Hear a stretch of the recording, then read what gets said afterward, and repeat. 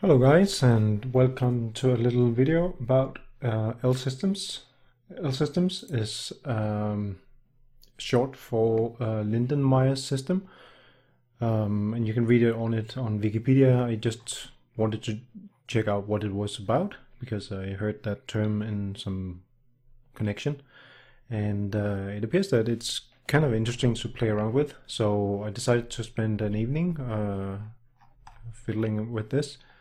So you can see it can generate things like plant stuff and Sierpinski triangle and stuff.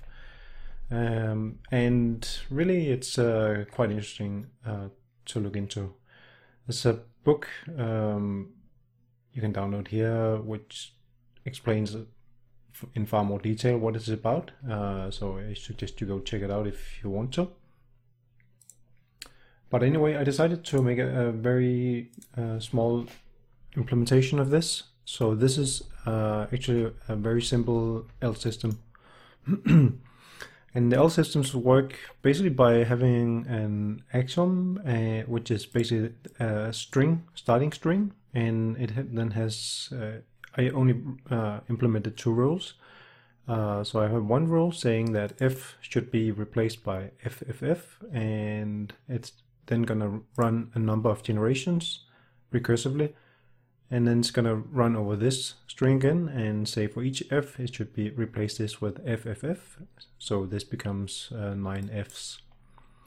So if you make this in a different way, you can add stuff like a minus and a plus, which would be interpreted as a rotation.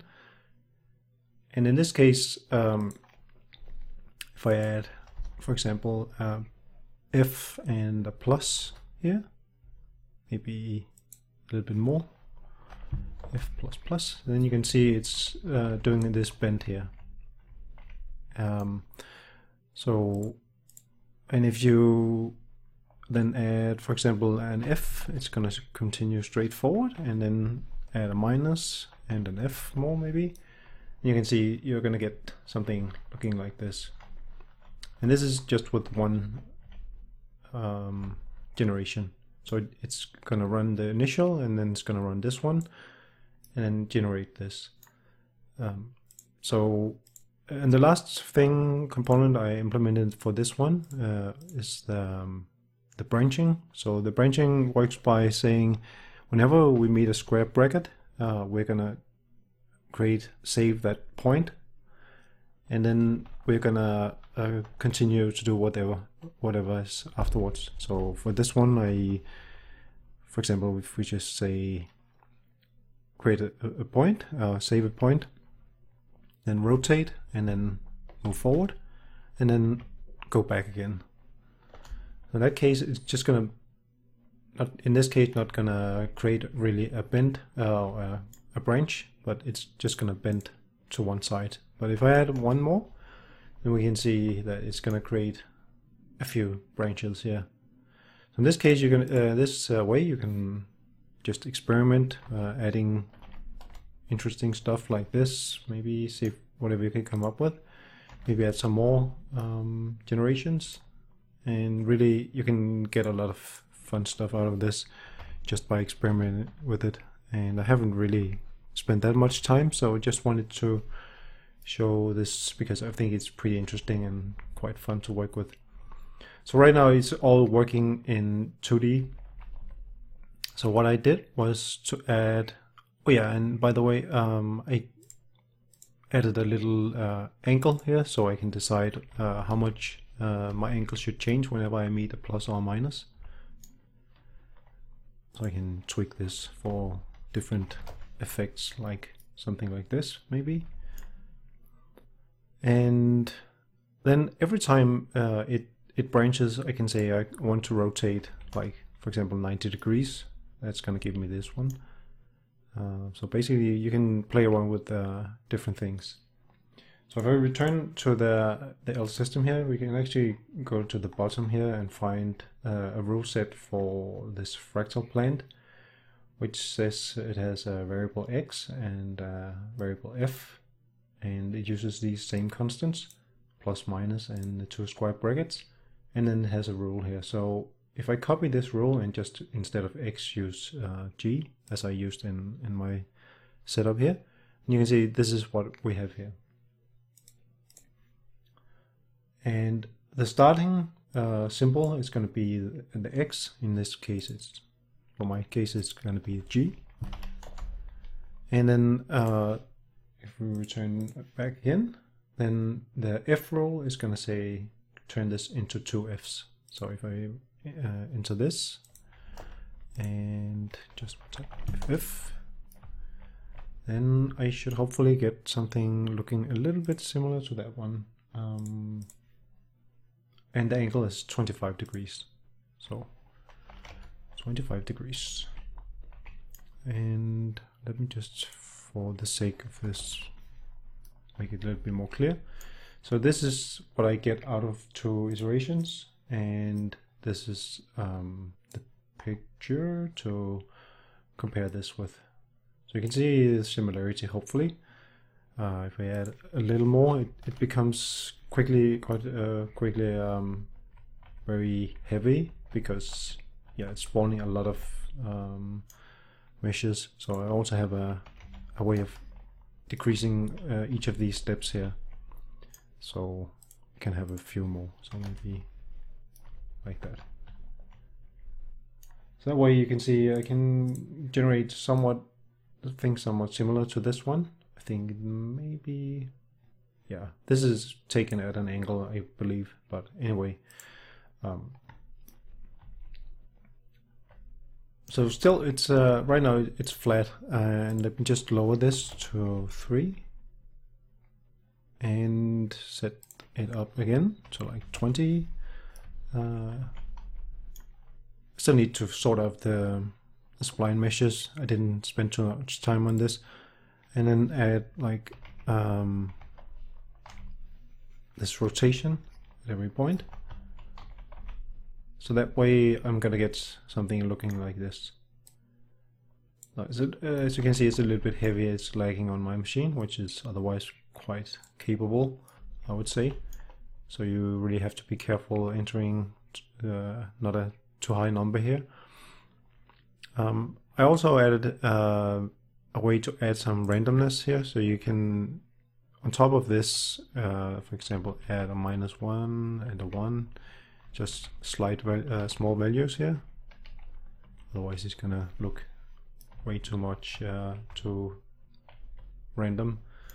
And then every time I move it, it's gonna change the appearance just a little bit.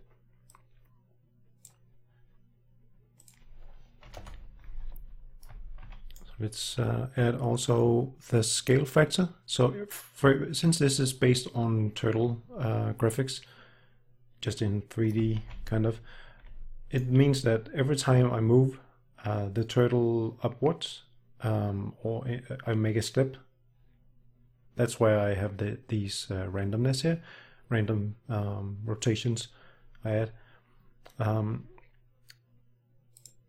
But it also means that I can add a scale factor so that I can make this smaller. So for example, 0.9, it's gonna make them progressively smaller at the ends.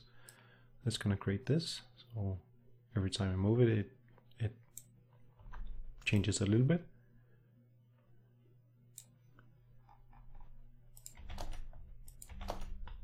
All right, and so far I haven't spent too much time on it, but I also added a little very simple collision thingy. As you can see here, it's kind of bugging out on me. But if I move this over here, for example, I don't know what's up with that. Okay, need to pull it out of the ground a little bit. So you can see when I move it towards this box, it's going to try and avoid colliding with that box and find a way around it, but still keep the general shape. Maybe it's a little bit more clear what is going on if I just turn this off, something like this.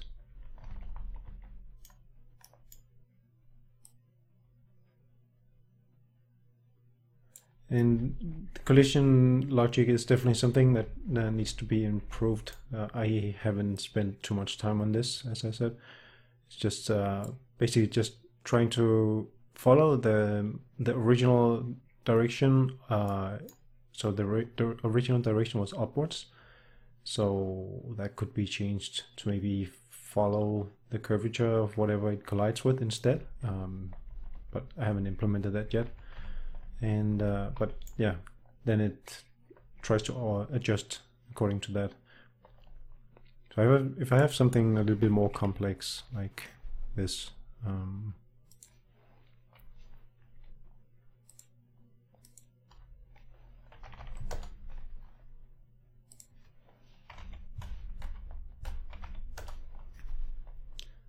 then you can actually get some pretty interesting, maybe 3 generations, get some pretty crazy growth things out of this.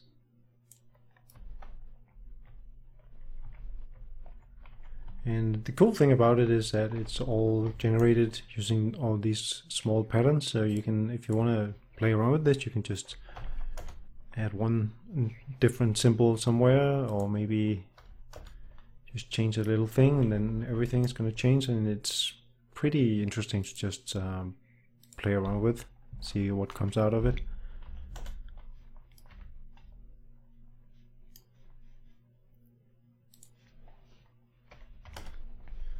And I guess if I get the time, I will also add some leaves to this. But yeah, it was just a test, really.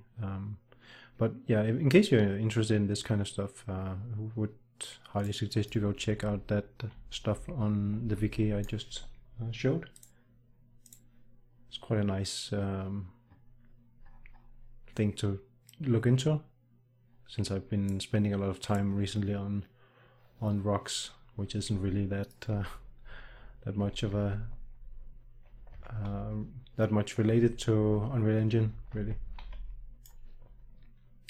All right, so in case people are interested in how I implemented the L system or any of the spline stuff, it's pretty basic, I would say. Just let me know. I'm happy to share that, but just thought it was interesting to show. So yeah, that's it for this video. Oh, actually, one last thing. In case you're wondering what we can use this for, if you go under developer tools and merge actors, then you can actually take this L system and create a one static mesh out of this. So that's pretty cool, I think. That's going to create this one. It's got a ton of triangles and vertices, as you can see.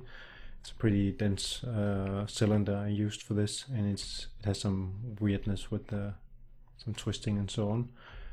But as I said, I didn't spend that much time on the spline stuff itself, but it's pretty cool, because that means once you get a formation or a tree formation or whatever you want to do with this, then you can just take this. Oh, I see it generated a ball here. I should take that out. That's actually because that's actually the turtle itself. I just cheated by using a small sphere which I walk around. It's actually quite interesting that it included that one. Let me just see if I can. Can you choose not to take that one?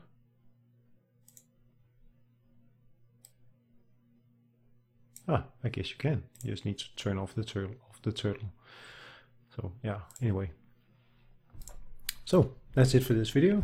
I hope you like, and bye bye.